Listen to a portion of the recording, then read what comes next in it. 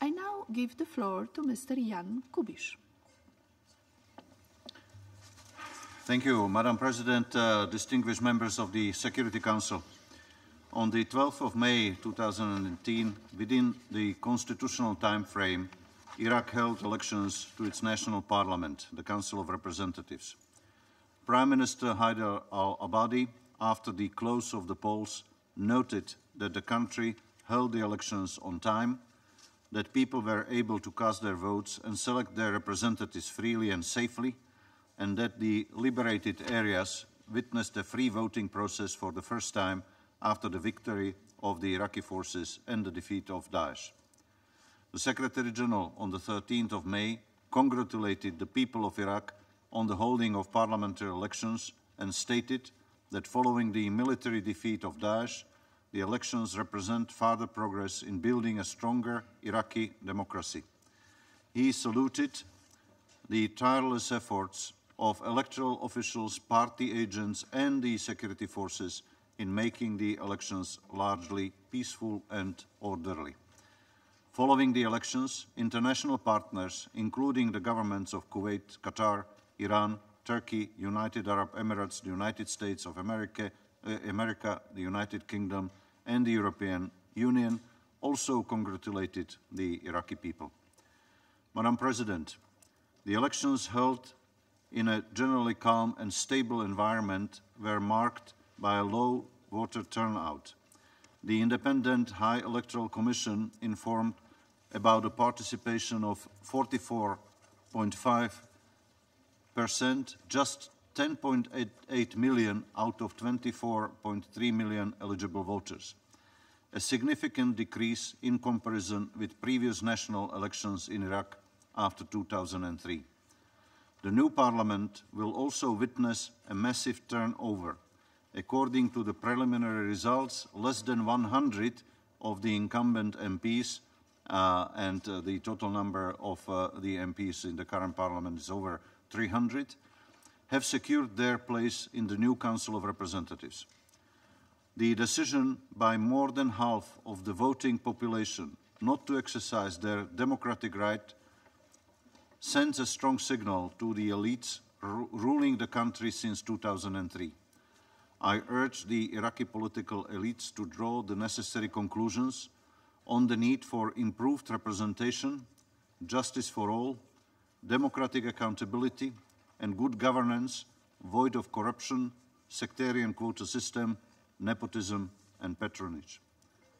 I also urge political leaders to ensure the full participation of women in negotiations on the formation of the next ruling coalition and the government, and their representation at the highest levels in Iraq's political and decision-making structures in the parliament and the government, as pledged by many political leaders in the election campaigns.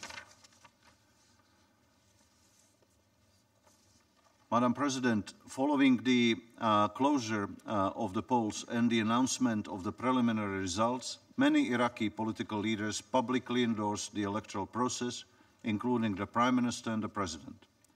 They continue to urge a timely conduct and conclusion of the complaint process, certification and acceptance of the results, and speeding up of the formation of the new government within the constitutional timeline and in accordance with relevant legal procedures. Some other political forces and leaders have raised concerns over some of the technical shortfalls encountered with the electronic vote tabulation devices, as well as reports of fraud and vote rigging, active intimidation of voters, including by some armed formations, and political interference. They have demanded the recount of votes in some governorates, the annulment of results of out-of-country voting and voting of the internally displaced persons, and even fresh elections. Amidst questions about the legality of their decisions, including from the IHEC, on the 28th of May, the Council of Representatives voted to request the IHEC to undertake the manual counting of 10% of the ballot boxes that could trigger the manual counting of all the ballots in case of a discrepancy of 25% and above. It also requested cancellation of the out-of-country and IDP voting. On the 24th of May, the Council of Ministers decided to form a High Commission to investigate reports and documents pertaining to the elections. The High Commission already referred the IHEC to the Integrity Commission, a move rejected by the IHEC as an interference in its independence.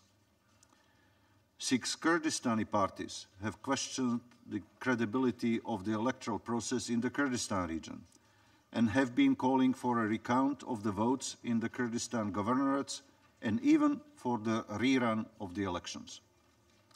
On the other hand, the Kurdistan Democratic Party and Patriotic Union of Kurdistan have announced their satisfaction with the outcome of the elections and their intention to start dialogue on coalition building with political parties in Baghdad. In Kirkuk Governorate, one of several hotspots of complaints, the situation remains volatile, with Turkmen and Arab parties demanding manual recounting of the election results, while the IHEC has complained that they have obstructed their work. On the 17th May, I called on the Electoral Commission to act expeditiously and seriously to address all complaints, including, as necessary, the conduct of a partial manual recount in selected locations, notably in Kirkuk.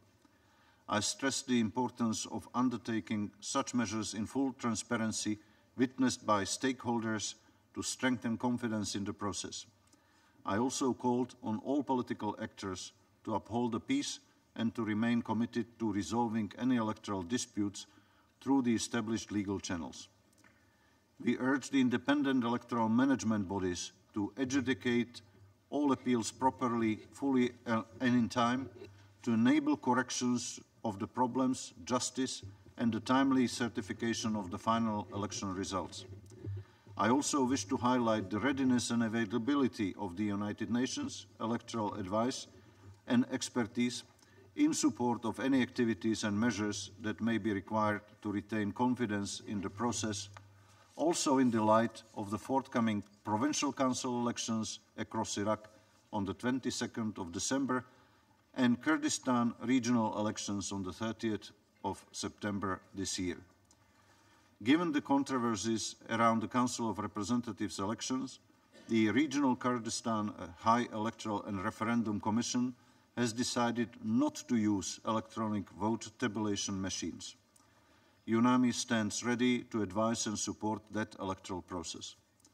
Madam President, the post-election phase represents a crucial time for Iraq. Building on the achievements of the current government, we urge political leaders to prioritize inclusive, non-sectarian dialogue and to ensure the swift formation of a new, truly national government which reflects the will of the people of Iraq. It is essential that the new government works as one across the sectarian and ethnic divides in pursuing much-needed political, economic and social reforms based on the principles of patriotism and citizenship with equal rights, responsibilities, justice and opportunity for all and good governance while working to improve the economy, public service delivery and social justice. A new government based on such an approach will guarantee the future of Iraq as a stable, prosperous, united, democratic, fully sovereign and independent federal state with good relations with all its neighbors, based on mutual respect, non-interference and common interests as a factor of stability, cooperation and prosperity also in the region. Madam President, the humanitarian crisis in Iraq continues. More than 2.1 million people remain displaced and in need of humanitarian assistance. Funding to provide the most vulnerable with emergency support is, however, at critically low levels. Out of the required 569 million of US dollars in the humanitarian response plan, only 101 million of US dollars in donor contributions, 18%, was received as of the 15th of May. Also, demining and stabilization efforts are underfunded. I therefore appeal to the donor community to further extend their generosity to the people of Iraq for humanitarian stabilization, demining and rehabilitation needs.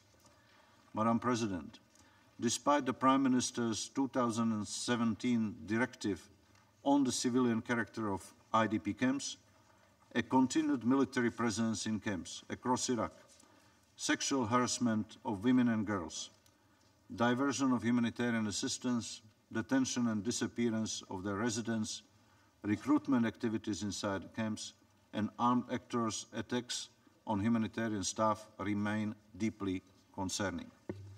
In April this year, Amnesty International issued a report which concluded that Iraqi women and children with perceived ties to Daesh experience serious protection issues in camps, including denial of assistance, restrictions of freedom of movement, and sexual harassment, rape and sexual exploitation. I wish to underline that the UN in Iraq, in cooperation with the government, has been engaged notably through the Protection from Sexual Exploitation and Abuse Network established in 2016 in an urgent follow-up on reported situations.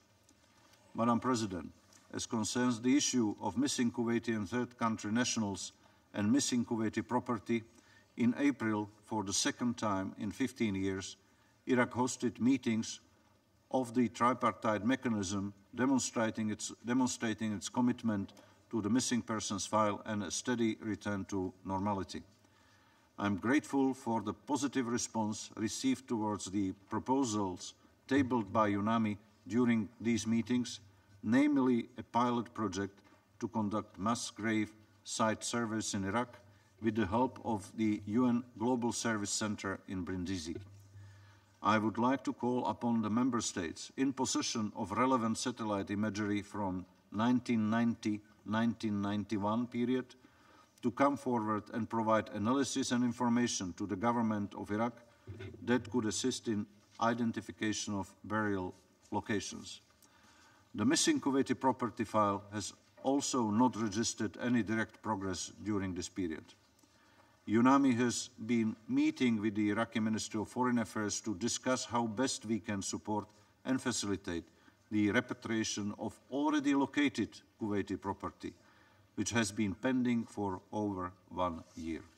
Madam President, members of the Security Council, thank you for your attention. I thank Mr. Kubiš for his briefing. Thank you.